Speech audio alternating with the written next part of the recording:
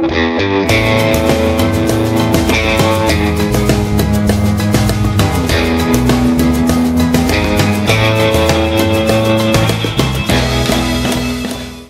is this thing on? Hello? Hit it again. I think it's on now. Welcome to Hiker Trash Radio, where each week, Doc will drag some colorful characters out of the woods to talk trail and Type 2 fun. If you're aspiring hiker trash, or if you're just looking to understand the hiker trash in your life, look no further.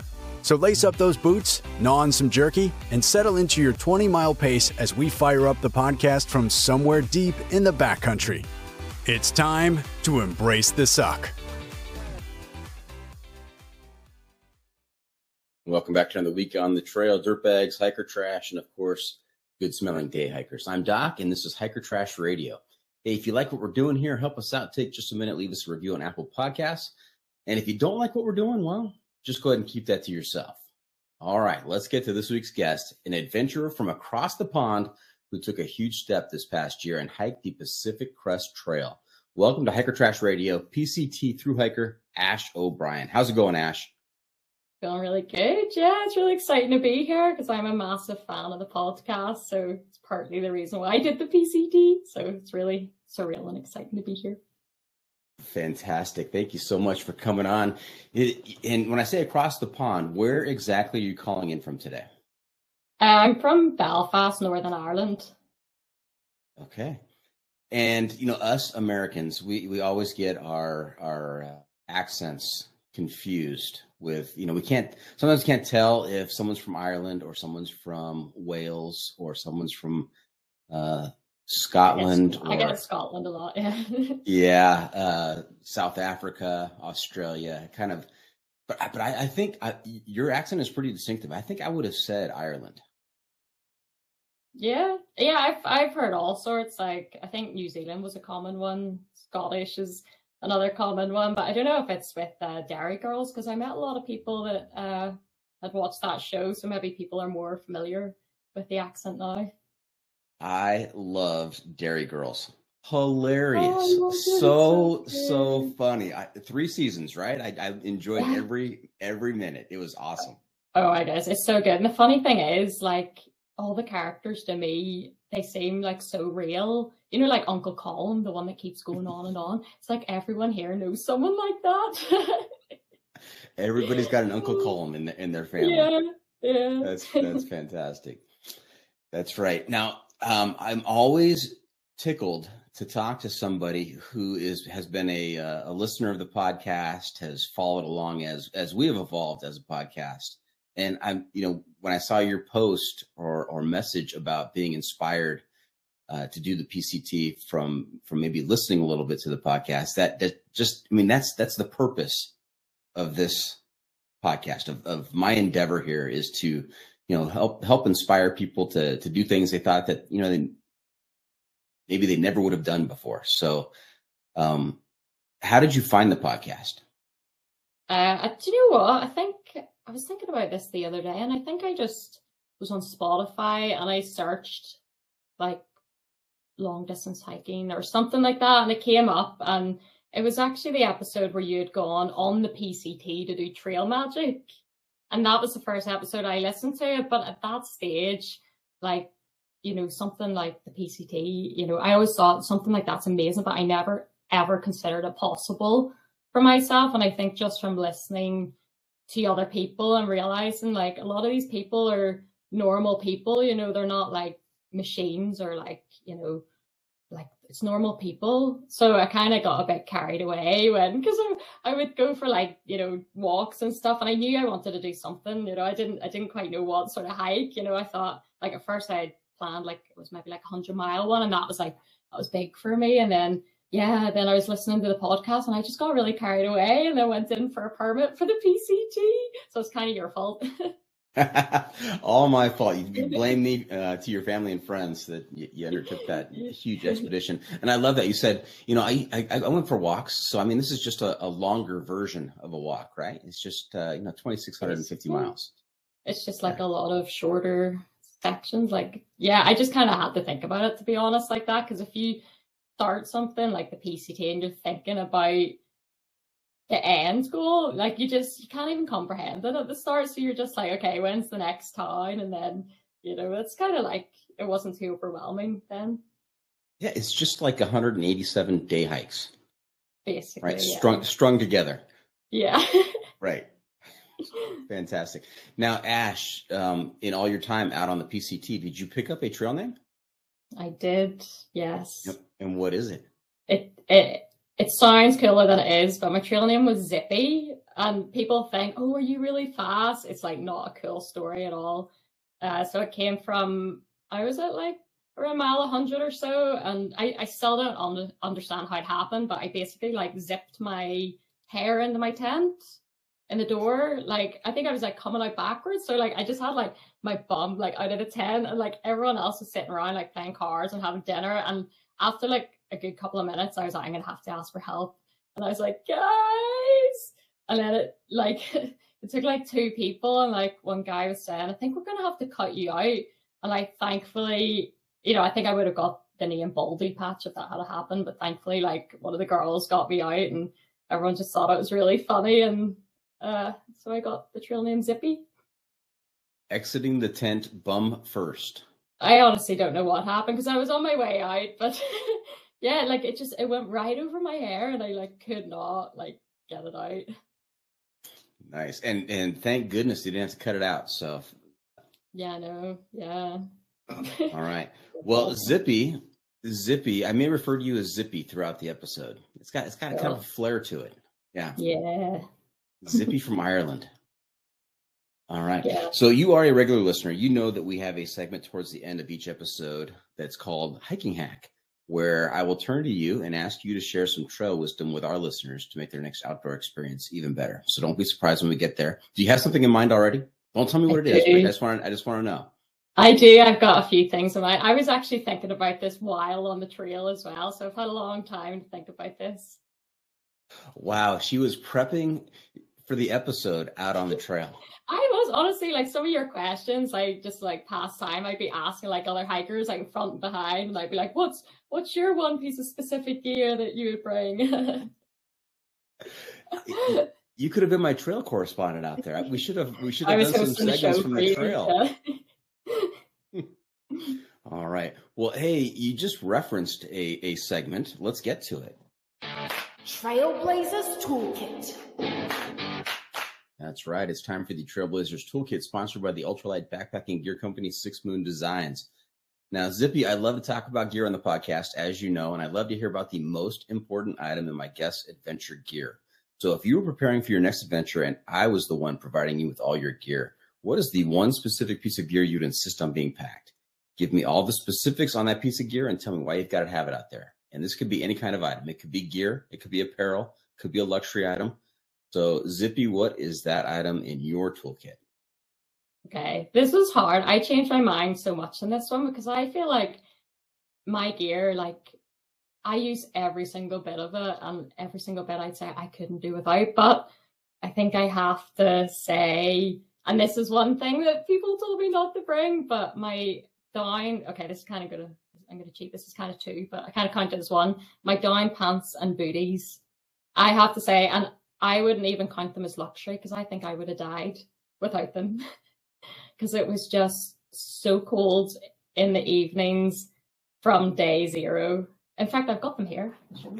Oh, show and tell. Yeah, but they still haven't been washed yet because I haven't figured out how to wash down stuff, which is terrible. So they're sitting there till I figure it out.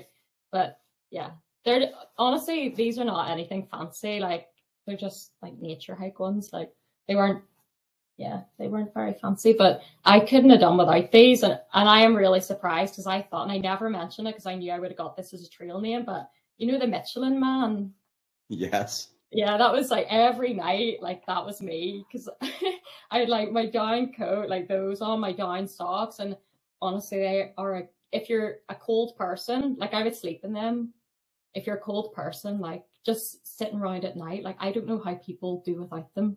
And even the gloves, socks, like I wore them as gloves sometimes. So I have to give it to that because I use them a lot. You spread that foot smell all over. Feet, your hands. Actually, they don't smell that bad, I must say. No, okay. Yeah, because some of the stuff, like when I was out there, you know, you kind of get used to like stinking and like everything being disgusting. And like now I look at some of the stuff, like my Thermarest used to be yellow and it's just brown now. And honestly, those, they don't really smell too bad, but they definitely need a wash. But yeah, Right. game changer. Yeah, this may be the first time anybody said down pants and booties as I their wouldn't be without them. must bring item. Yeah, honestly, that like people were saying, you know, oh, you'll not need them, but I honestly like even on the coldest of the coldest days, I would hike in them very, very rarely, but like, yeah, but just more at night and just like, you know, I mean, I had like a 10 Fahrenheit quilt and like those, and I was even like in the first section of the Sierra, like it must have been, I think it was like -5 Celsius inside my tent. And like, I was okay, I think just because I had those. So yeah. And it just made it so much more enjoyable. Sorry, I could talk about these for the whole podcast, but like just to see at night, because I would see people, especially like super ultralight. I definitely was not ultralight, but I would see like people just really cold, you know, whereas I could like sit comfortably and just like feel really cozy in them, you know. It was like wearing a sleeping bag.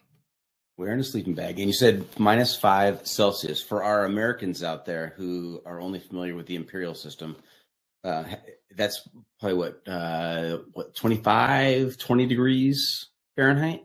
Yeah, do you know what? I never picked, I got good with miles, but I must say I didn't even try with Fahrenheit. I had my wee like thermometer and it kind of like, you know, it had both on it, so I could kind of get a sense of what it was. Okay, so if you're wondering what the conversion in there, you just have to Google that. So, all right, let's Very go cold, on to very cold. very cold, cold enough to wear your down pants and booties. Yeah. Okay. It's the hiking pole. Hey, it's time for the hiking pole, and that's pole spelled with 2 L's, as you know, like a survey, not like the thing you carry in your hands out there. This is a 7-question survey, Zippy, that's going to help me give you a score on the sanity scale, with 1 being completely insane and 100 being completely sane. Now, there's an automatic 25-point deduction for anybody who's done one of the American long trails, and another 5-point deduction for any regular listener of the podcast. So your total, your top possible score today is 70. Fair enough. I'll take it. Now, as you know, this is not rapid fire. It's not like word association. I'm going to ask you 7 questions. I want you to give me your answer and then explain why you gave that answer. That'll help me with my scoring to judge just how crazy you are. Okay. Now, you know, I have several sets of questions. You know, I've got questions for maybe someone who's not been on the podcast before. They're all related to hiking.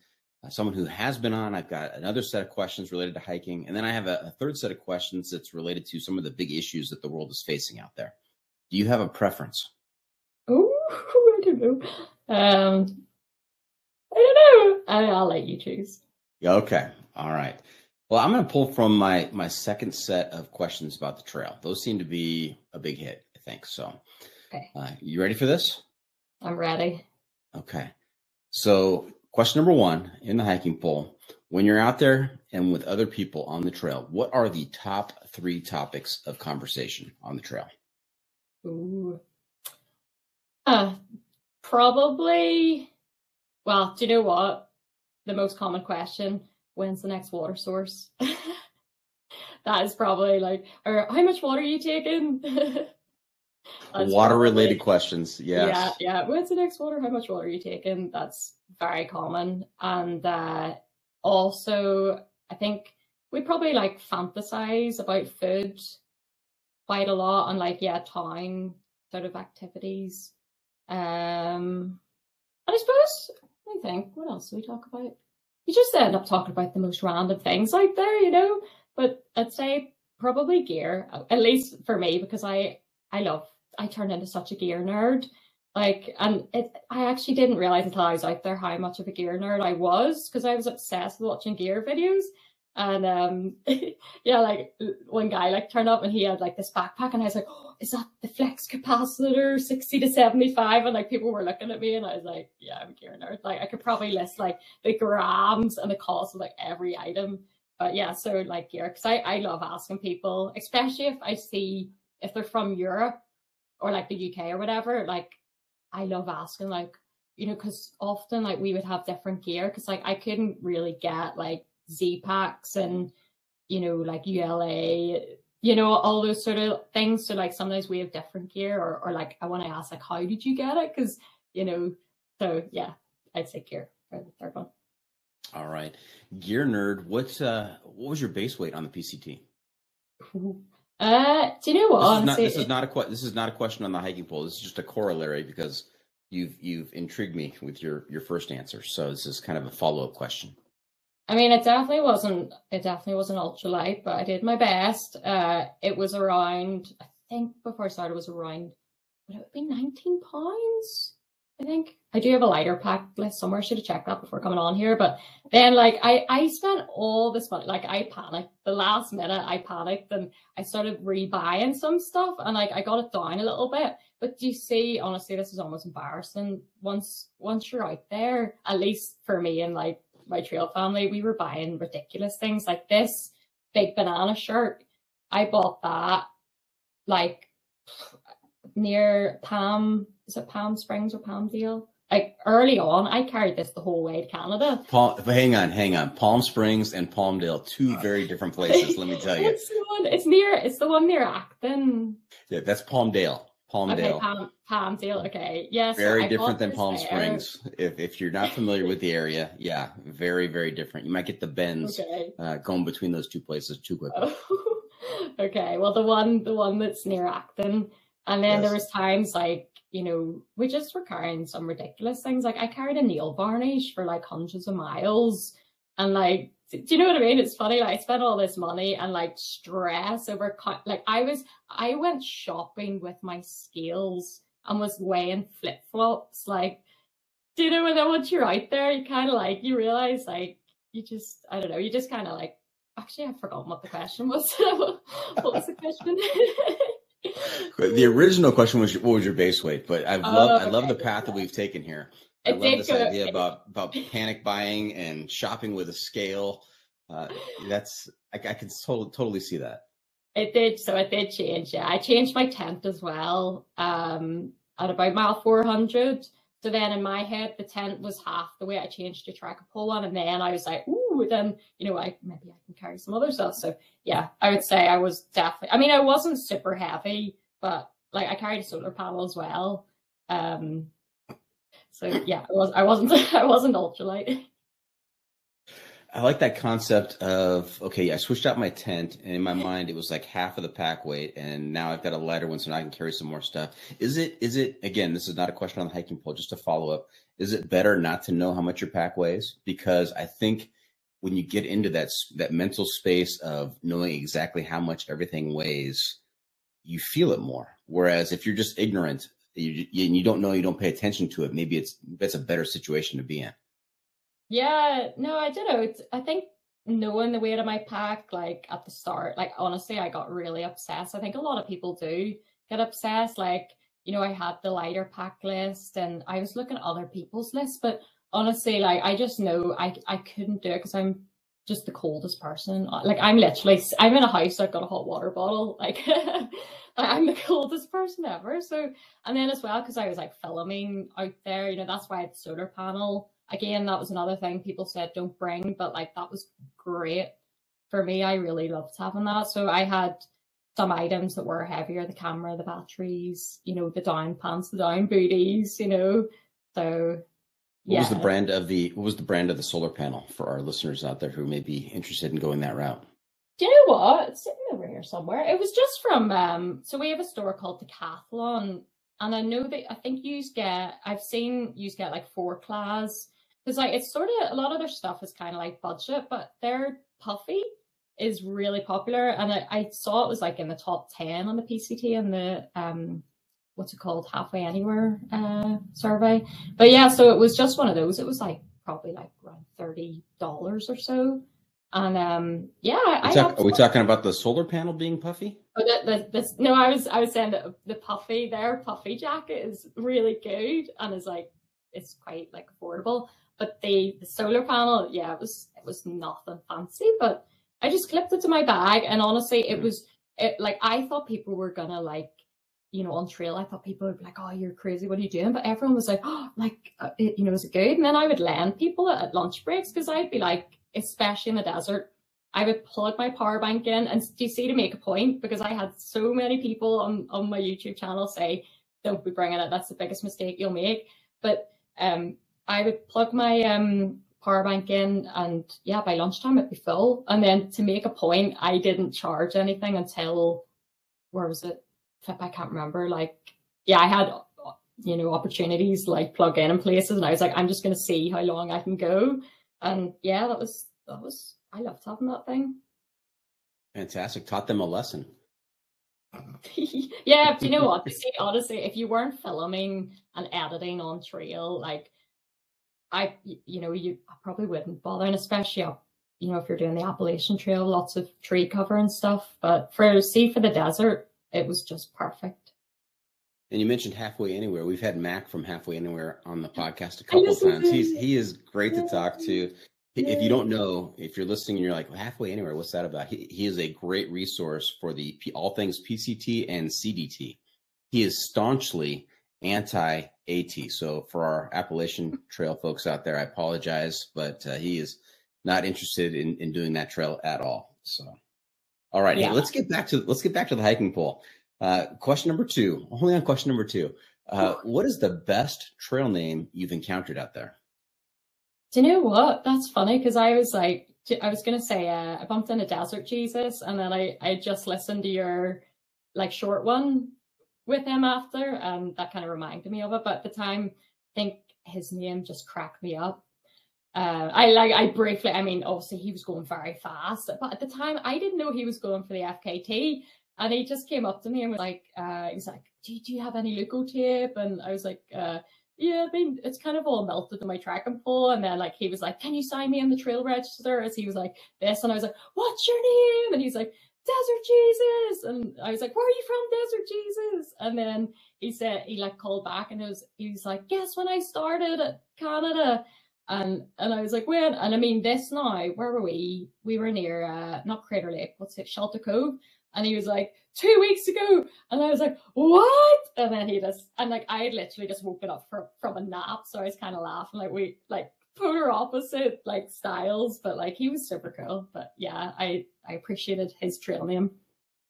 Now, Zippy, as you told that story, I've got this mental image of you two kind of like he crossed your path. He's going the opposite direction, and he never slows down. The conversation just keeps getting louder. You're yelling louder and louder to try and cover the distance that he's opening up between the two of you.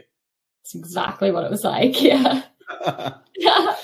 And what a name too. I mean, he was a great guy to talk to. Incredible accomplishment, you know, hiking the PCT in that short amount of time. And Desert Jesus, what a name. Yeah. Yeah, I'm looking forward to hearing that full interview. Okay. Question number 3, toilet paper, bidet, leaves, snow, or something else? Do you know what? I tried the wee bidet, the little one you put on a bottle, and I have to say, that is one of the best things ever. I love it. It feels so good. It really does, honestly. It's just so refreshing. And even, like, this is going to sound really weird, but, like, even if you weren't doing, a poo, like, just, like, doing it, like, just, like, refreshes you. It kind of feels like sort of you've had a shower, So okay. For the day. All right. Question number 4, breakfast in camp, on trail, or no breakfast? Well, I take breakfast very seriously. So we would do not only one breakfast, we did breakfast, and then we did second breakfast. So I would have, like, oats in the morning, which, like, me and another girl, snake mate I was hiking with, we would in town make up these little bags of, like, homemade mueslis. So good. So I'd have that in camp, and then around maybe 6 miles in, we would stop for second breakfast, and then have well, it just depends whatever we're having for second breakfast. I love second breakfast. That was, like, one of the best parts of the day, because sometimes you'd find a really nice spot and we'd sit down and have a good wee break. So yeah, both. Okay. Now, you know who has first breakfast and second breakfast? No. Hobbits. Oh, Yeah, okay. from Lord of the Rings. They have Oh, first let breakfast, me see second breakfast, something. then they've got early lunch, then they have lunch and late lunch, and then early dinner. That's the way to do it, honestly. Yeah, like we did as well. Like, because we kind of like based our day around. It worked out quite well because they were doing like 20 mile a day. You know, you do like maybe 5-6 miles, have second breakfast, and then another 5-6 miles, have lunch, another 5-6 miles, have second lunch, and then you have dinner when you get to camp. Like, we're It's not like the the fastest Fellowship of the Ring out there. I'm basically the opposite of Desert Jesus. I was saying to my mom earlier because I was like, I don't know how I'm going to follow, like how I'm going to go on here because you have all these amazing record holders, and I'm like probably the record holder for the slowest PCT in the world. Like most You've got pumps on the PCT. the SKT for the PCT. Yeah. Nice. All right. Question number 5. Do you prefer solo hiking or hiking with a tramley? Definitely hiking with a tramway. Easy. Yeah, And why it's is so that? much fun. I just honestly like it's kind of partly why I went out there. Like I really wanted to meet other hikers, and I got so lucky. Like the people I was hiking with, I wasn't expecting so much. Like just to laugh so hard, and like of course you have lots of type 2 fun there, but a lot of it was type 1 fun. And we just like I mean we would get into town and like just like go to a brewery and then we treated ourselves like we would stay in places like with hot tubs and just we just I had an absolute blast. And like what, I can appreciate hiking on my own, but like the past like year I did a hike in Menorca on my own. I did like a bike tour. I've done a few bike tours on my own, and the last one before I decided to do the PCT, I actually was like I kind of miss people, so I think the PCT was just perfect for that. Okay. Question number 6. I want you to rank the following in your order of preference. So I'm going to give you three items. I want you to tell me which is your most favorite, what's next, and what's your least favorite. So here we go. 5-mile severe uphill, 5-mile severe downhill, 20-mile road walk. Oh my goodness. I would, oh dear, flip me. See, no matter what you choose, you're going to feel like I wish I'd chosen the other one once you get started, but I probably will go with the downhill. I'd say 5-mile downhill or the road walk, but we'll go with, okay, I'll go downhill 5 miles, then 20 miles road, and then uphill. Oh, good to know. They're kind of all, I feel like they're all equally as hard, but we'll go with that. Go with that. Okay. All right. And question number 7, last question in the poll. I want you to tell me what's on your head out there. Ball cap, floppy hat, straw hat, sun hoodie, no hat, or something else? So I was, this is a heartbreaking story, but I was given, Scout, like Scout and Frodo. Yes. Scout. Yeah, so I actually arrived at their house and tested positive for COVID, and I like had to leave. I was devastated, and then he was like, "Do you have a hat?" And I was like, "Yeah," but I was thinking of like maybe getting another one or like a sun hat. And then he came out and he had been given hats by Sunday afternoons.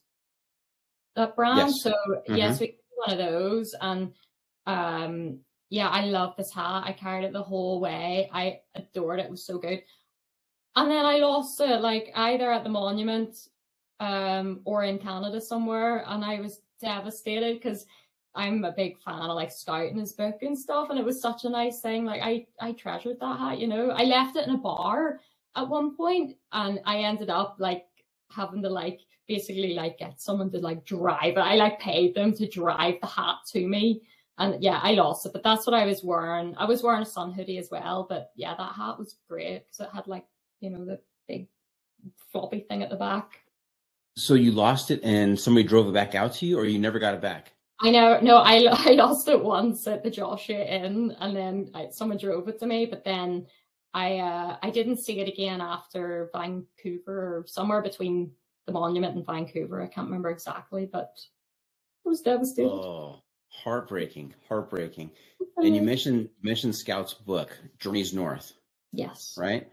What a fantastic memoir. Yes. So good. It made me, honestly, it made me cry some of it. And like it's so strange because there's the part where, you know, when is it Blazer, her brother, like pays for her to stay on, and that's my favorite part in the book. And I was wanting to tell him this, and we were sat round because I stayed with him before going to the trail, and he got out his book and we all sat around in a circle and he read a section from it, and it was that section. It was my favorite part of the book, and he read it, and it was so special.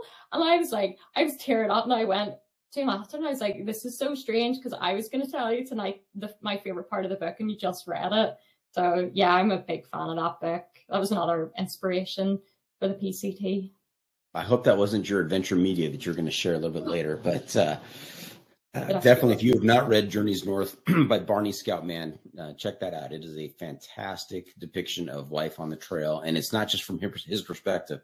He does an incredible job of, after he was done with his hike and during the hike, he talked to a lot of people that were around him, and he writes from their perspective as well, which is so good. Yeah. All right. Hey, sit back just for a second because I have to do some math. Got to use all 20 digits here. I've got to, let's see, I got to carry the 2. I've got to divide by pi. I'm going to multiply by root 5. And I'm going to make a slight adjustment for the magnitude of your pre-hike panic buying. And I come up with a score of 53. Okay. More sane than insane. That's okay. Slightly more sane. Yeah. Now, you have to be careful because that score can always adjust downward or upward as we continue the interview. Uh-oh. All right. Hey, Ash, before we get too far down the trail, let's back up just a little bit and tell us about your background and growing up, and how did this idea of hiking the PCT capture your imagination? When did you first realize that this might be something you wanted to do? Well, I suppose to go back to like how I got into the outdoors, like I was trying to figure this out the other day, and I kept going back and back, and I realized, you know where it stems from? This is kind of like crazy, but do you remember Steve Irwin? Yes. I loved Steve Irwin growing up when I must have been about 8 or 9, and my first fancy dress in like primary school, I dressed up as Steve Irwin. I like rubber snakes and everything, and like that really, like, he inspired me to be outdoors. And when we got our first, you're not going to believe this, I don't even believe this story sometimes. I'm like, Mom, did you just make this up that this happened? But when we got our first computer, I emailed Australia Zoo, and I was like, I'm such a big fan, I named my goldfish after you and all. And believe it or not, Steve Irwin sent me mail to the house. He sent like autographed postcards. I actually tried to find them. I couldn't find them. They're around somewhere, but autographed postcards from him and Terry Irwin, and like maps of the zoo. And honestly, like I still can hardly believe it to this day, like that happened. And that was like, I just was like, wow, like I'm still so excited about it, you know. And I was like 10 then, so like that is what inspired me to be outdoors. And then growing up, like kind of adventure is always like called to me, and I was generally like, I was into all these different sports, and I'm kind of like, yeah, I wasn't really, there was nothing like sticking. I just do a wee bit, you know, do trampolining for a couple of years, dance, you know, all these different things. And then, yeah, then do you know what Duke of Edinburgh is? Duke of Edinburgh? Yeah. The person? Well, there's a Duke of Edinburgh scheme, you call it. Like, do you know what that is? No. So basically, I don't think so. So that's a scheme that is like, it's really popular in the UK, and basically what it is like, it starts when you're about 14, and there's bronze, silver and gold, and you do it over like many years, and the main part of that is an expedition. And is this similar to like Boy Scouts or Girl Scouts? It might be, but I'm not really too sure, because it's sort of like, you have to do like a skill, you have to do a physical thing, you have to do some volunteering, and then you do this expedition. And so you have to learn like navigational skills. Yes. So for me, like, very similar. Yes. Really cool. So when I went to secondary school and I heard about it, I was like, oh, so you're saying that the teachers are going to drop me in the middle of the mountains, and then I can like spend 3 days in the mountains? And I thought this was the coolest thing I had ever heard of. So like I signed up for that as soon as I could. And yeah, like spent 2 days on bronze hiking, and that blew my mind because I'd never walked so far in my life. And then I did silver. I must have been maybe like, I was 14 when I started it. Did silver, did gold then when I was about 18. And then I kind of like, I forgot about hiking for a while. And then, yeah, years later, I was like traveling and stuff. And me and my friend, we were in Thailand. This is kind of hilarious, but we just like on a whim signed up to do this like multi-day trail. It was guided up in like the north of Thailand and Chiang Mai. And we were so unprepared. Like she was wearing like sandals, like not even hiking sandals. I was wearing like basically Converse. And we turned up, we didn't even have backpacks. We turned up with plastic bags to do this trail, which is so, every time I think about it, and we did it and we were like, that was so cool. And then, yeah, like a few years after that, then we decided it was, you'll hear me mention my friend Rachel probably a lot. She was like a big part of the kind of our exploration of like doing these like trails. So then we, yeah, she said, why don't we do a hiking holiday? And I was like, I never thought of that. And then we were like brainstorming and like we came up with the Tour de Mont Blanc, which is basically like hiking around Mont Blanc through, you start in France, then you go Italy, Switzerland, back to France. And yeah, we were so unprepared. Like I actually met up with her yesterday because we just, every time we reminisce about these trips, we just end up laughing because, you know, usually like you see people who are like unprepared for hiking, they usually carry too much stuff. We were the opposite. We turned up with like little tiny 20-liter backpacks. Like our rainproofs were like 2 for £1 festival ponchos. We were like, sure, that'll be grand. And you know, we hadn't got anything booked. We just had the flights and we basically just turned up and like, you know, yeah, our gear was like the most, honestly, it was the most basic gear, but do you know what? We made it. We made it the whole way around it. And, you know, I think some people were laughing at us, you know, they're like, oh, there's the 2 girls in the red hats, you know, we were wearing like pink shorts and like just being really unprepared. But like we did the miles, like we planned it in 11 days, but because we hadn't anything booked, we would get them out in refuges and they'd be full. And we ended up having to open up the guidebook to do the next day. And we were like doing 2 days in one. And that, there was a lot of type 2 fun in that because that was brutal, but amazing. And then, yeah, from there, we were hooked. Every single trip we did after that was basically like, what hike can we do? We did Everest Base Camp like 6 months later. And then, yeah, we did Kilimanjaro together. And then we did the Wachi World Heritage Trail, which basically ended up being, it was like, if you like wine, you're basically hiking through vineyards for 8 days. And it was so good. Perfect. Hey, Ash, you are totally surprising me here because when we scheduled this talk, I thought I was just talking to a PCT hiker who had listened to the podcast a little bit. But now I come to find out that you've done Tour de Mont Blanc, you've done Everest Base Camp, Kilimanjaro, hiking through vineyards. I mean, you're pretty seasoned. I've done a few. Yeah. Does Rachel also listen to the podcast? Do you know what? I'm not sure, to be honest, but I don't even know if she listens to the podcast much, but I'm going to tell her to. Okay. Thank you. One more listener for me. There you go. Yeah. All right. Hey, before we go to break, tell us what you do to pay the bills and finance your adventures. Well, I'm an animator, so I'm working on the wee show Peppa Pig at the minute,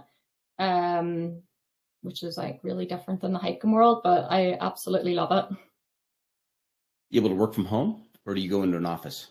I'm working from home at the minute because it's the studio's in London. So yeah, I miss being in the studio. I'm contemplating moving over to London. I don't know. But yeah, I'm working remote at the minute. And so as an animator for Peppa Pig, what does that entail? What do you have to do? Well, I basically will get like storyboard scripts, and then I bring the characters to life, and the characters are kind of like puppets basically, and yeah, we move them and make them act. So we're basically like actors that putting it through another character. Okay. All right. Hey, we're going to take a quick break. We're going to hear from the advertisers, pay some bills, and when we come back, we're going to get to the PCT hike, and we're going to find out from you how long it exactly took and what kinds of type 2 fun you went through. So stay tuned for that. We'll be right back. And welcome back. We were talking to Ash O'Brien, aka Zippy. And we've covered a lot of ground, a lot of territory in that first segment. We learned a lot about Ash, and I'm fascinated now to hear about your PCT hike.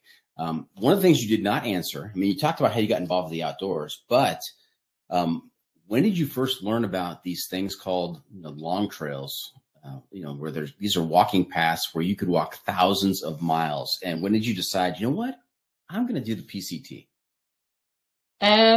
Well, do you know what? I think so. My friend gave me the audio book of Walk in the Woods, Bill Bryson. Yes, Bill Bryson. That was the first time I'd heard. But like I said earlier, I had never considered that it would be possible for me to do. And basically, like I'm going to try and summarize a big, terrible part of my life in a nutshell, because it's a bit of a long, depressing story. But like, I eventually went to Australia to work a good few years ago, and ended up getting really, really, really unwell from a mosquito virus, and it basically ruined my life for a couple of years. And I couldn't, the worst of times I couldn't even leave the house. Even just walking 5 minutes, I would be bedbound after.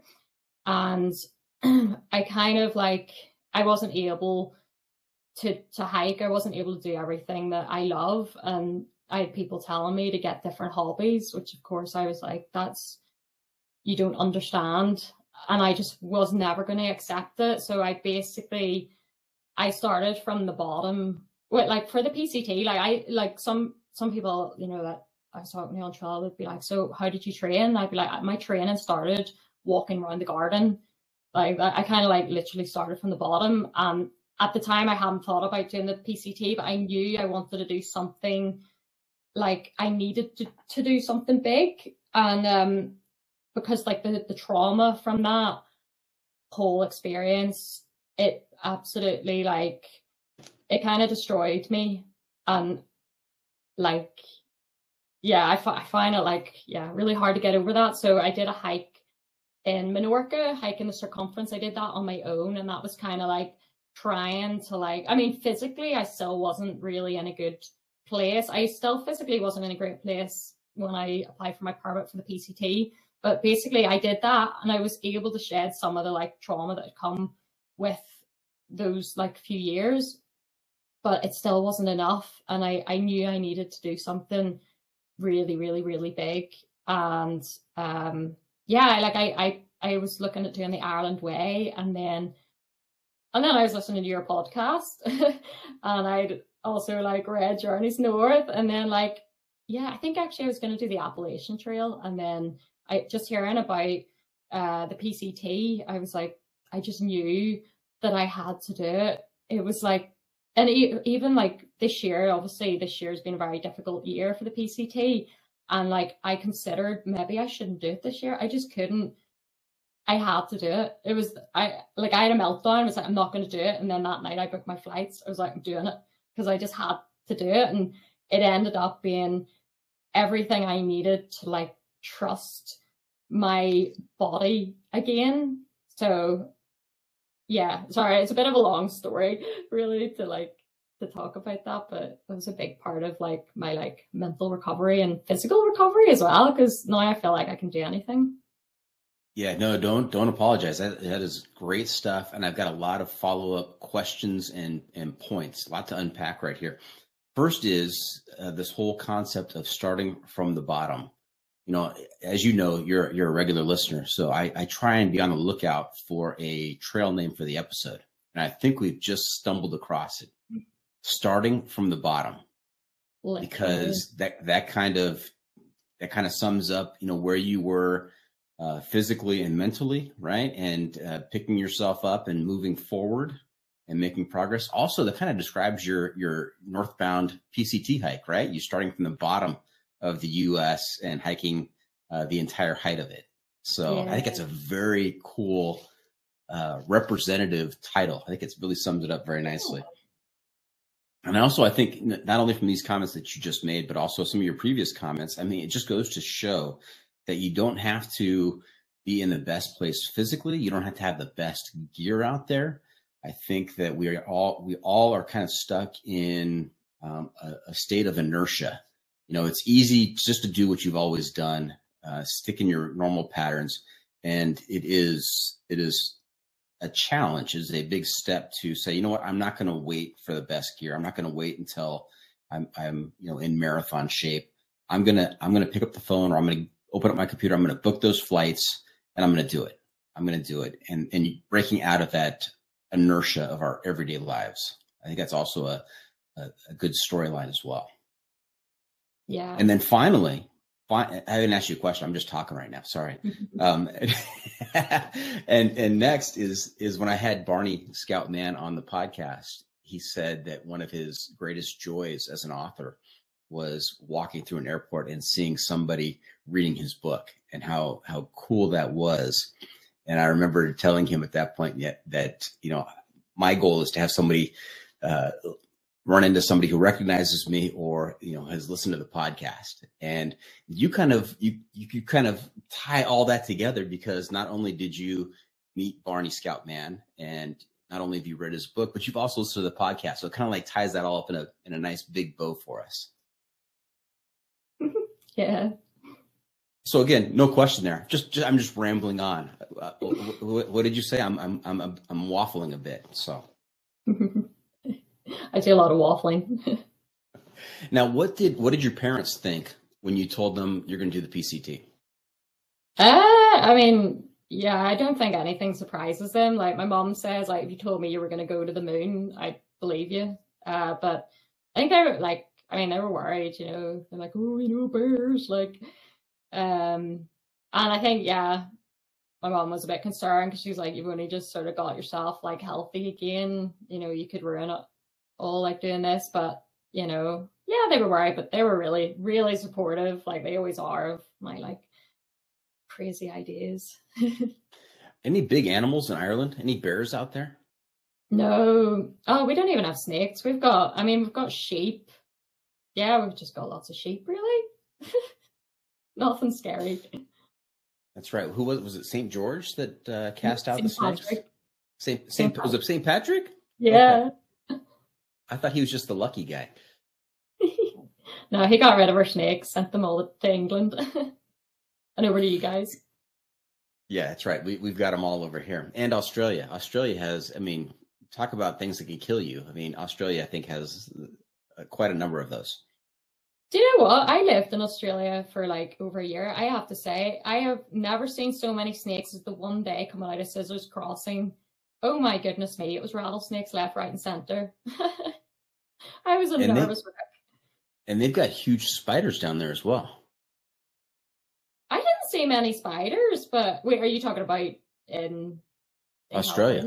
Oh yeah. I saw spiders there, but I saw people were like seeing tarantulas on the PCT. Like, thank goodness I didn't see anything, because that's one of my biggest fears is spiders.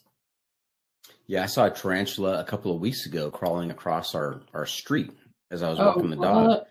And I told Mrs. Doc, and she hasn't slept since. So. Oh my goodness. I did see scorpions, though. They're cool. You did or did not see scorpions? I did, yeah, I did. And it was funny enough, I was like cowboy camping outside someone I met on the PCT, like, because I went back to San Diego, and yeah, I was like sleeping outside, and then woke up with like a scorpion like just there, and I was like, Right. So any siblings, Zippy? Yeah, I've got one brother. He lives in London. Is he also a PCT thru hiker? No, not at all. No, no one in my family are really into hiking. My family, they love traveling and stuff, but there's no one, to be honest, that's really into hiking. Okay. So we kind of heard a little bit about you doing your research, you know, not knowing if you'll be able to do it or not, and then just taking the plunge and buying those plane tickets. Tell me about what kind of preparation you did before. What did you do physically to get yourself ready for the PCT? Well, like I said, it was starting from the bottom for me. So, yeah, I kind of just was like pacing like walks, like, because I had to be really careful at the time, because like I was saying, you know, I could do a 5-minute walk and then be really unwell for days. So like it's kind of like where it started for me, and I get further and further, and then I kind of started training to be uncomfortable, like because I'm always cold, I like to be warm, so I was like, I'm not allowed to use my hot water bottle, because like I sit and work, I get really cold, and then I'm like sitting with a hot water bottle. So, and then I was going out of my way to hike in the rain, which is not hard in Northern Ireland because it's raining all the time, and yeah, camping when it was really cold. So yeah, my physical preparation was basically like doing strength work at the gym, really helped, and just lots of hiking. And I used to like put bricks in my backpack and go out, and that was the physical preparation. There was a lot of like the other preparation basically dominated every second of my life before I left, was researching gear, like making spreadsheets, like trying to figure out resupplies and all that sort of stuff. I love that idea of training to be uncomfortable, because that's, I mean, that's a thing, right? I mean, you're going to be uncomfortable out there. And if you're not comfortable being uncomfortable, I think that might account for someone saying, you know, this just isn't for me. I'm not going to do this anymore. Yeah, you're pretty much always uncomfortable. It's like, it's too hot, it's too cold, you know, you just, yeah, but you do get used to it. And I must say, when you come back, like everything seems easy after you do that, because I won't complain about anything now, because even, you know, yeah, like nothing feels hard. Even things that would have felt hard, you know, like doing all your meal prepping on a Sunday, like nothing. Once you've packed boxes for Washington for 30 days worth of food, you know, on a zero, like nothing will seem hard. Yeah. So did you ship your boxes ahead of time? And how many did you ship? Or did you just plan on doing some excursions into town? I did a wee bit of both. So like for the first 700 miles, I actually sent most boxes like from San Diego, just because I kind of like, I wanted to eat as healthily as I could on trail. So I wanted to have stuff that I wanted, really. And then, yeah, I did a few in Oregon. And then I basically, yeah, did the whole of Washington. But yeah, in between that, there was a lot of time. So we liked our times. Now, you mentioned earlier that trying to envision or understand the gigantic feat in front of you going, you know, 2,600 miles, it's tough to comprehend when you're at the very beginning. And so what were you expecting as you set foot on the trail for that first day? I don't really know what I was thinking, to be honest. It was very emotional, because honestly, like I was, after everything like I'd gone through, just to be there, you know, and I say this to everyone, like you should just be so proud of yourself just getting to the southern terminus, especially if you're like international, because it's such an epic feat just to get there with the visas, permits. And honestly, like if you do like even 100 miles, I just think everyone should be so proud of themselves, because it's such a scary thing, especially because most people go on their own. It is a scary thing, you know. But I think for me, I was just so, because I had COVID at the start, the plane lost my luggage and everything, and that's another start from the bottom. That was me. Yeah, like I got off and the lady was like, well, you might want to consider buying new gear. And I started saying, I've been buying this gear for the past year, like, and I had an air tag on my luggage, and I was like, it's here, like I know where it is, like it was left at the other airport. But yeah, then I was in a hotel room for like 5 days. I missed my start date because I was pretty unwell with COVID then, and so just to get there, I was like, yes, like just have been let out of my cave. Like I was just so damn excited. And I just was thinking, what's going to happen between now at this monument and being at the the end. And it was one of the best days of my life, was going to that terminus. And like me and like a few people, like, because we got to Cleef, we stayed there, and then on the night, because we were all going to go in the morning, start up properly, and we were like, ooh, should we sneak up tonight? And we like snuck up, and it was like the sun was setting, there was like no one there, it was really, really calm.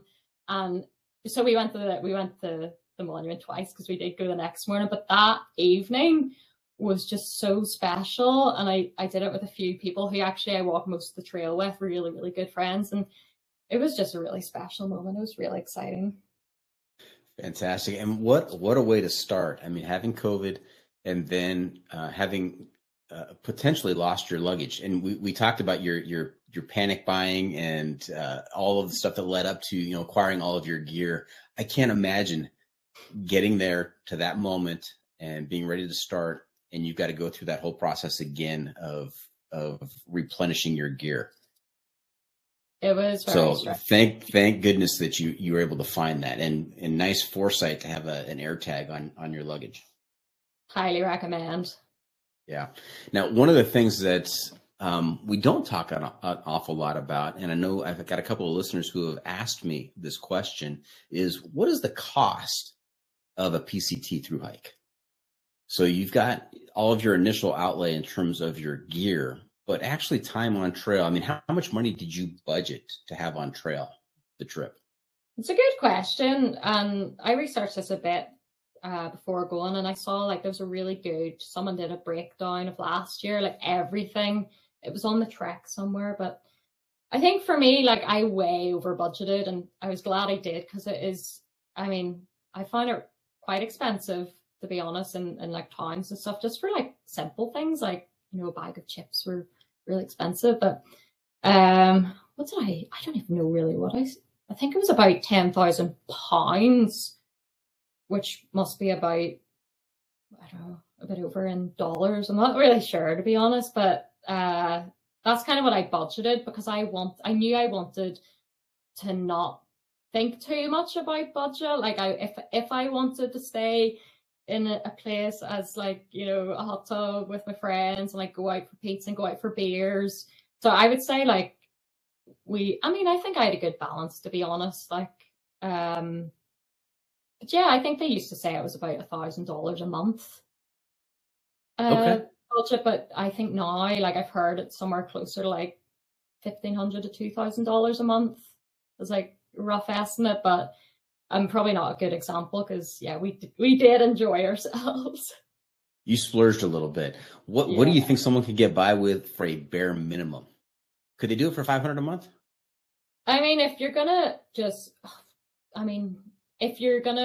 camp even in towns, or just not do any zeros, then you're just basically paying for food, which would be possible. And like I did meet some people who were on very tight budgets, and you know, yeah, they weren't taking zeros, they were just getting in, you know.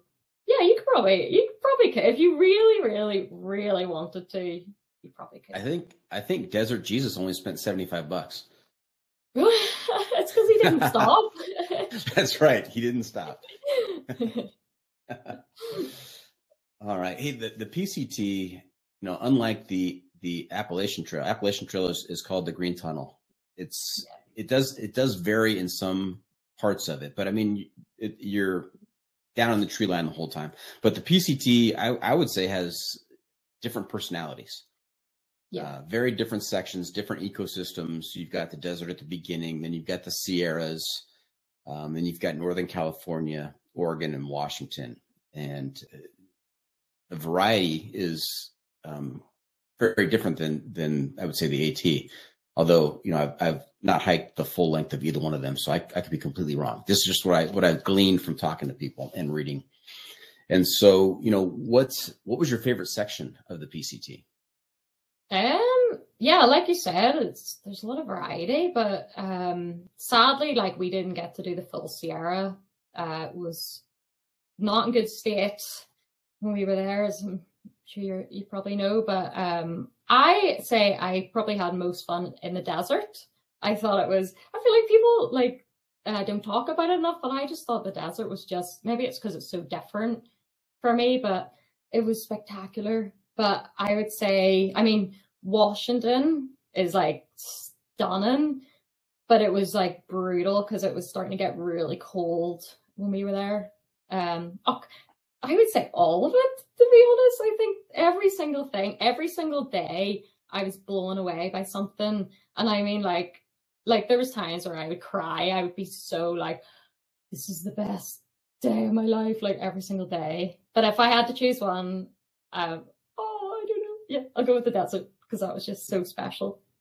The desert. And you're not the first person to say that. And I've been surprised every time that comes up because the desert just does not, I haven't experienced like you have. And so I just have this image in my mind that it wouldn't be that fun. But other people have talked about how spectacular it is and how different it is. So maybe I need to keep an open mind and give that a chance. I think it's special as well because at the start, like it's kind of funny because everyone's new, everyone's learning their gear, and like everyone's getting to know each other. It's like class of 2023, and it's just fun, and you're getting your first towns and you're meeting everyone. Everyone's all excited. Like by the time you get to like Oregon, Washington, like a lot of people are tired, and like a lot of people have like dropped out by that stage as well. And you're kind of, that you're trying to get through, you're trying to get to Canada before like it gets snowy. So it gets a bit more, you're doing bigger miles, and, you're trying not to like waste as much time. Whereas, the desert, we had fun the whole way through. Like it was just a blast. Now in the 2,600 miles, any type 2 fun that you ran into out there? Like to a certain extent, like all of it, because it's like I was saying, it's not comfortable, like you're never comfortable. But I mean, there's a couple of times actually, like probably the most I've laughed after something happened. This is terrible, but we got like attacked by Africanized killer bees in California, and this kind of, I only found out afterwards what they were. Someone like knew all about them, but basically, we were like hiking along. Actually, it was near, the Whitewater Preserve bit. So we were hiking along there, and it was kind of like, the parts of the trail where you're kind of going along the mountains like that, and then there's a big drop off the other side. And so there's 3 of us, and I was ahead, and like these 2 bees were like doing something in front of my face, and I was like, what is going on? They weren't attacking me, they were just doing this. And later on I found apparently that is what they do when they're signaling to the like swarm to come and attack you. So I'm like, what is happening? And next thing, I get torn by these bees, and they're like going in my hair, they're like all on my face, and I was like, what is going on? And then next one I heard screaming from behind me, and I looked around, and my friend Jana, who's Snake Mate's her trail name, she was like, I get attacked. And then she's like, they're in my hair, and she was screaming. So I ran up to like help her and like got the bee out of her hair. It came into my hair, and then I like threw my hat. This is another time when the hat nearly got lost. I threw my hat, I threw my sunglasses, and I sprinted, and both of us were like screaming. And then, oh dear, this is terrible. I still laugh so much of this, but our friend Vortex, who like, she's like the funniest person in the world, but so we're seeing her, we decide to wait to warn her. So she comes round, so she's in the distance, we're at this side of the mountain, and I'm like, Vortex, watch out for the bees. And she's like, what? Angry bees. And she's like, what, these bees? And next thing, there's a video of it somewhere like on my YouTube. It's so funny. She is screaming and running, and me and Yana are just like, we're like, run, and we're laughing like it's terrible, but it was so funny. And I was like, if you see my sunglasses, and then I'm like, no, she's not gonna stop. So she caught up with us. Like, strangely enough, like everyone got stung. Like we were talking to people later on, like at camp, and everyone got stung. I managed to not get stung, but I had to go back then to get my sunglasses. Like Yana picked up my hat. I had to go back and get the sunglasses. So I had to put on all my like waterproof trousers. Like, I had this much that you could see, and they were aggressive bees. I've never seen anything like it. Wow, what a story. And I love the fact that you're laughing at the misery of one of your friends out there. That's fantastic. You would. Yeah, if you saw the video, honestly, I'm still showing people that video. My mom said that she played it like 10 times. She sent it around to her friends. If I can, I'll send you the video because it's just, honestly, even Vortex laughs, and it was her that was like, being attacked. Yeah, we've got to see that for sure. For sure. Now, hey, did you ever find yourself out on the trail thinking, what am I doing out here? This has gotten so bad that I'm not sure that I can go on. Did it ever get to that point? Do you know what? I have to say, not once did I think of quitting. And I thought at some stage there's going to come a point where I think about quitting. I never thought of quitting, but I did have probably the worst time of my life, like near Apache Peak. I was camping at Apache Springs, and I got like so cold, and my hands got so cold that they got really, really painful. And I was like just sobbing into my quilt, and ended up, I don't really know what happened, but for weeks, I couldn't even touch my fingers, and my nails went all black and everything. So I don't know if it was like a type of like frostbite or something, but yeah, I could honestly, like, my hands were sore for weeks. And at that point, I was curled up sobbing, and I was like, this is like week 2. And at that point, I thought the only thing that would get me off trail is the cold. I still didn't think of quitting though, but it was honestly, it was one of the most painful things I've ever experienced in my life, was my hands on that night. It was brutal. Quilt sobbing in week 2. That's I felt so bad for the guys. I was like hiking this section with 2 guys, and they were like, are you okay? And I was like, like, just saying, I'm okay, like sobbing, like I think they didn't know what to do, like. And then my tent imploded, and it was rough, like like fell apart 3 times in the middle of the night. So we referenced a couple times the slowest known time for the PCT. Let's talk about logistics. When did you start? When did you finish? How many zeros? Oh dear. I started April 20th, and so keep in mind that I had to skip like about 600 miles, so I ended on about 2,000 in the end. I finished on the 23rd of September, so I'm not sure how many zeros, but a lot.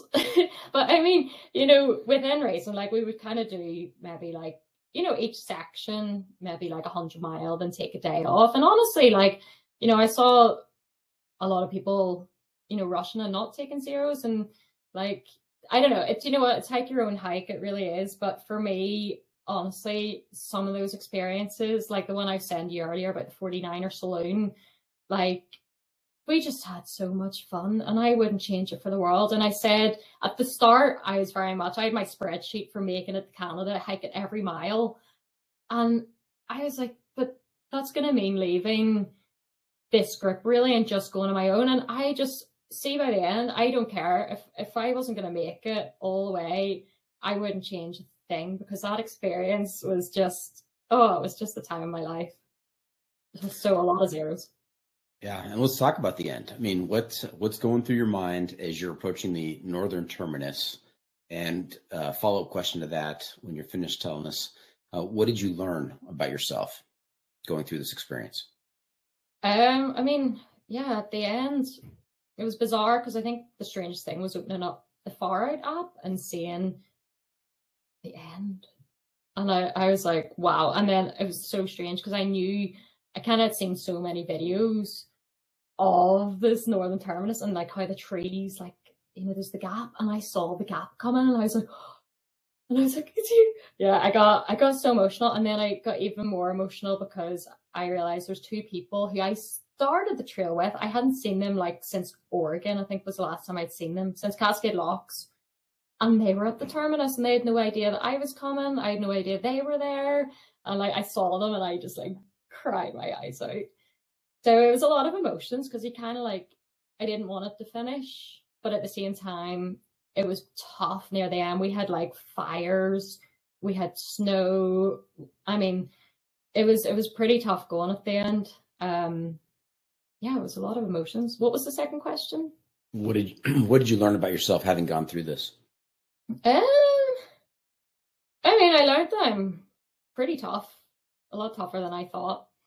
And honestly, like, I feel like, I didn't go out there, like, find myself really. I was, I'd done a lot of that in previous hikes, but yeah, I suppose I learned, yeah, that I'm pretty stubborn, I think, as well, and honestly, like, I think mentally very, very strong. I think, that's something I learned. Like, I just was able to just get through it, even on the hard days, just like, I didn't really complain too much. And I never thought of quitting, never, even when I was sore, even when I was in pain, even when I was cold, just, yeah, I was very, even when you were quilt sobbing. yeah. Yeah, it was just, honestly, I was just so happy. Like, I think especially because of my experience beforehand of having years of, like, not being able to do what I wanted to do, I was just so grateful.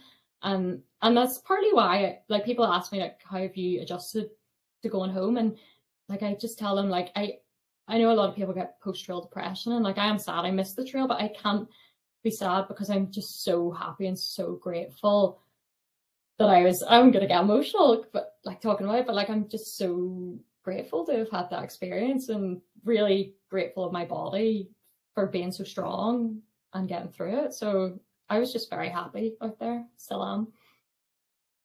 Now, Zippy, one of my final questions to you, are you hiker trash? I mean, I haven't slept in, have I slept in a pit toilet? No, I haven't slept in a pit toilet, but yeah, I mean, like, I look back at photos, like, I went into a brewery in Cascade Locks, and I was, like, just caked in dirt, like, absolutely disgusting. So actually, the funny story about hiker trash was, we were, like, night hiking. This was after being in the Joshua Inn, so it was a bit of a late one, and there was this, like, big steep bit down that we thought we might be able to find somewhere to camp, and, like, guy was hiking with Atlas, the tree stumper was his name. He went down, and we were like, is it good? And he calls out and he says, I don't know, there's just a lot of trash. It turned out he genuinely thought it was a lot of trash. It turned out it was a load of cowboy campers, and it just cracked me up so much, because he's like, it's just a lot of trash.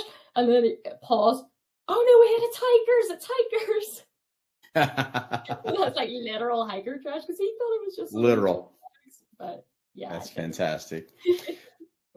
So we mentioned a couple times your YouTube channel and videos on your YouTube channel. Let's talk about the Ash O'Brien Outdoors YouTube channel. What can people expect to find on there?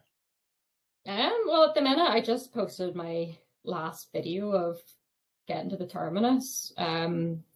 Basically, yeah, I documented the whole thing on the trail. It was kind of like a journal, really, for me, but something I really wanted to, like, share, and that was kind of the heart and the spirit of the PCT. So I kind of did a lot of, like, documenting my trail family, and it's very honest, like, I talk about when things are hard. Like, I show us, getting, like, vortex and, like, saloons, and I think, I'm pleased with how it turned out, because I mean, like, I'm an animator, so I work in, like, TV, and, like, I like to make things really perfect. And I knew when I made the decision to film and edit on trail rather than doing after, I knew that it was going to be rough and raw. And honestly, I'm kind of happy with that, because at first I was like, oh, I want to be able to, like, export this at the highest quality and do all these effects and all. But in the end, it's like, those voiceovers, like, I did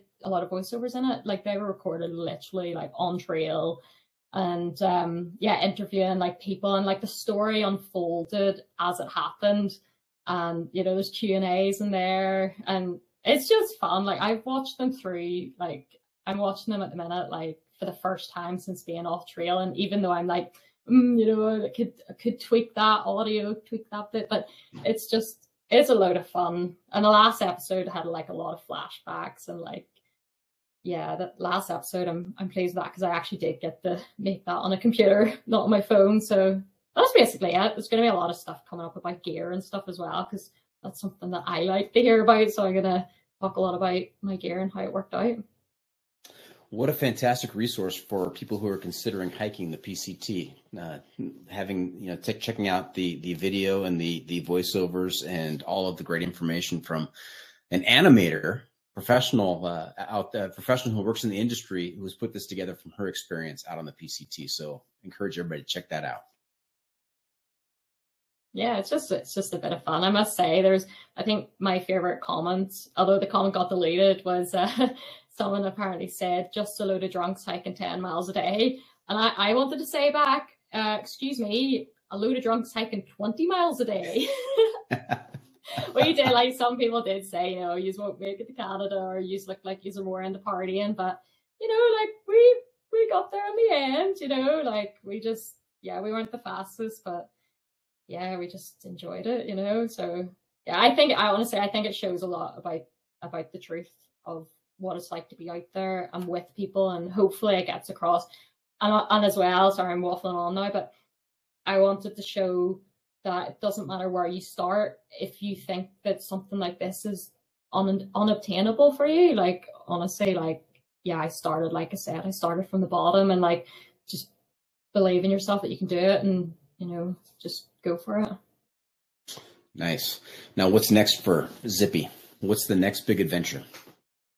I'm definitely going to do the AT, I think, in 2025. I already started planning that in my head. Like, in the second week, I was like, I love this. I want to do all of them. But I do want to go back and finish the Sierra. But I finished, like, my contract in March 2025. And when I saw that, my contract, I was like, they're basically making me do the AT, because that's a perfect time. So yeah, that's a long-term goal. So, but in the meantime, like, there's some hikes I'll probably do in Europe and the UK, and I want to, like, do more biking, and I do a bit of bike packing, and yeah. All right. Well, future Triple Crowner, Ashley O'Brien.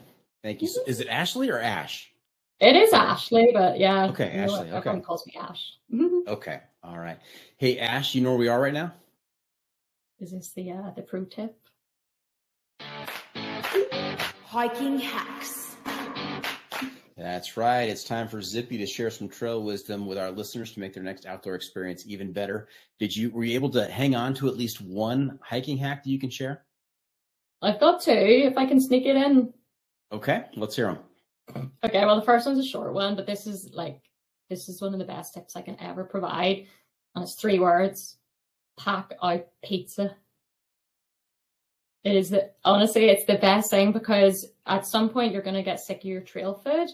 Pizza, when you're in town, order a second pizza, put it in tinfoil, then you have hardly any trash. It is delicious cold, and I think one of the best things about that, you don't have to cook. So the first day back in trail, you can have dinner, you don't have to cook. And honestly, like, yeah, I did that like every time, and every time I was like, I could hardly wait till dinner, because I would have like pizza. So that's my number one tip. Magical. 3 words: pack out pizza. Nice. You'll thank yourself for it. And the slightly more wisdom-y one, I would say, like, take people's advice, listen to people's advice, but also, listen to your own wisdom, because at some stage when you're planning for it, you'll probably start to, like, doubt yourself, and you'll be watching all these videos, and you're like, and you start to forget that, you know what you're doing. Like, if you're planning this, you probably know what you're doing. And for me, the perfect example of that is those down pants, those down booties. People were saying, don't bring it. Solar panel, people were saying, don't bring it. And, like, I know me, I know what I need. And in the end, I think, I knew more what I was talking about than I gave myself credit for, because I was getting psyched out. So that's another thing, like, try not to be too intimidated by watching all these ultralight packing lists. You don't need to have a Z-Packs duplex. Like, you don't need the fanciest, lightest stuff. You can do it. You can do it. Those are 2 great tips. Thank you so much. So there you have it. We are just about done here. Hope our listeners enjoyed our time with Zippy. We want to thank her for joining us this week. Ash, how can our listeners keep up with you on social media, and where can they keep track of your latest adventures? Well, it's Ash O'Brien Outdoors on YouTube and Instagram. That's kind of, where I'm posting things. I've still got a few more videos to do. I've got like a reunion episode coming up, which should be really exciting. With we all met up again in San Diego and made cocktails. So yeah, that's where I'm at. Okay. Remember to check out Hiker Trash Radio on social media as well. We're on Facebook, YouTube, Instagram, and TikTok. And if you have comments or clips you want to share, you can send it to me at hikertrashradio@gmail.com. Off the beaten path. Now, unfortunately, Zippy, we can't always be on the trail. And when we're not, we need to find a way to get our adventure fix. So I'm going to ask you to share some outdoor adventure media with our listeners to help them get by. This could be a book, movie, documentary. We call this segment Off the Beaten Path. And I'm already going to stipulate that people should check out Ash O'Brien Outdoors as well as Journeys North. Do you have anything else for us? I mean, well, like I would always recommend this podcast to people because you learn so much. Thank you. Honestly, I've learned, like, yeah, even I was listening to Quadzilla's episode the other day, and like he had some really good practical tips. But yeah, I learned a lot in this podcast. But yeah, Journeys North. I wrote down one.